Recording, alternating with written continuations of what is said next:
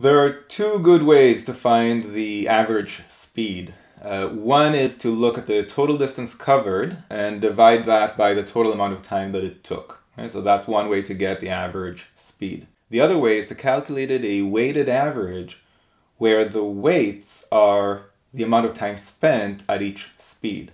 So it would be a certain speed multiplied by the number of hours spent at that speed, plus the next speed multiplied by the amount of time spent at that speed, plus the third speed multiplied by the amount of time spent at that speed, and so on.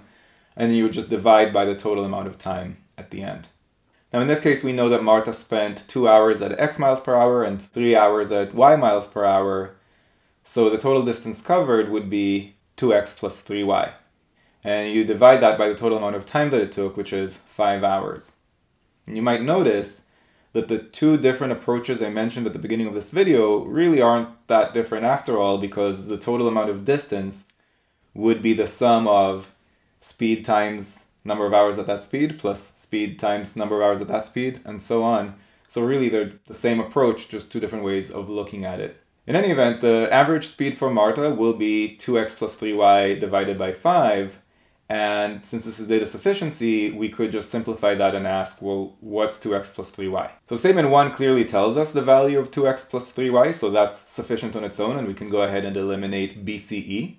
Statement 2 does give us some kind of relationship between x and y, but it doesn't tell us what the sum would be if we took 2x plus 3y. It actually just tells us how far apart x and y are on the number line, without any indication of where they are on the number line. Really all we can say is that y sits 10 units to the right of x on the number line, but the actual values of x or y or the sum of 2x plus 3y are impossible to infer, and therefore the correct answer here is A.